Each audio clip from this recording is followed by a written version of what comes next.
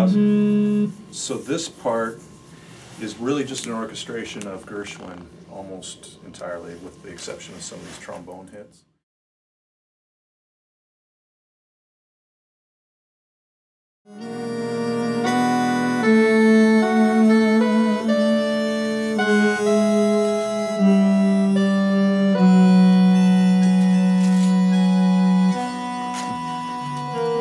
Still with straight meat on that? Yeah.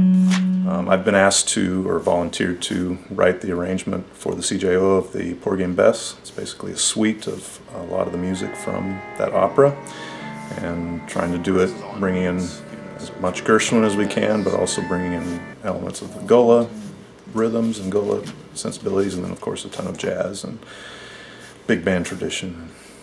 When Chuck comes in, doubling the melody with me.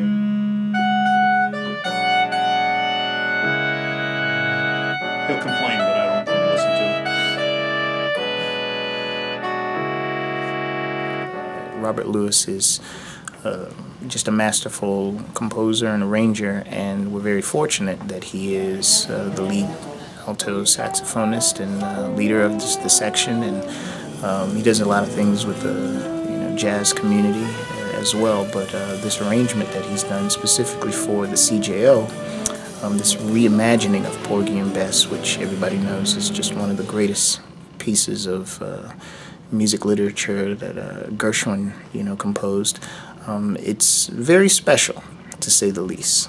This was always a part of our plan to do, especially really from inception. And in the past few years, the conversation picked up, and the idea was to figure out how we could reprise it again and again, because this really is Charleston's love letter. And then to have something that's as special as our own arrangement in-house that we could take on the road, that we could play over and over again. It could be something that we could share a bit of Charleston, but also a bit of our jazz culture here.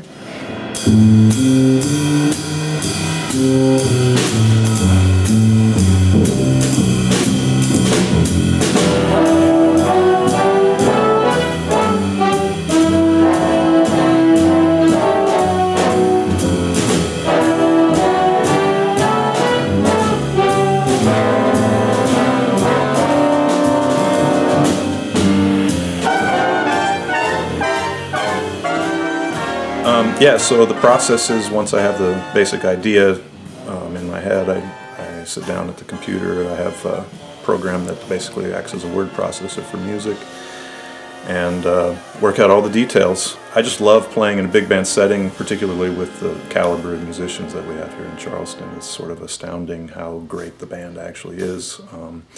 And that we've been able to keep it going for 5 years is amazing. Hopefully going into this next season or two, it's going to get more and more established as part of the arts community in Charleston.